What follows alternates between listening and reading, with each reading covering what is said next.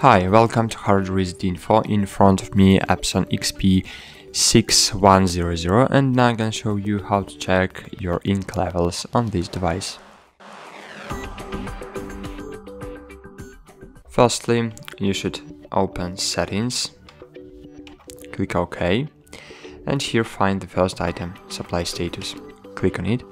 And here, as you can see, we have ink levels. So here we have C, B, K, Y, M, and BB.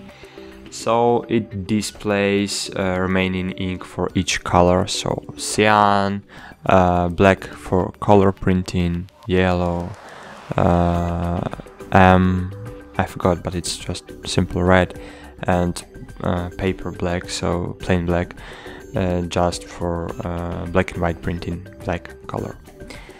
And here inside we have print supply status sheet and replace ink cartridges.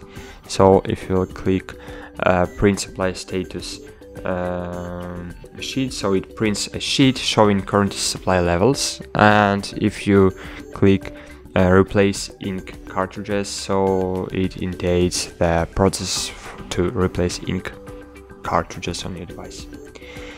And here, as you can see, we have remaining capacity of maintenance box, so it just shows the capacity left for waste ink. And that's it. Thanks for watching. Like this video, subscribe to our channel, and bye. See you.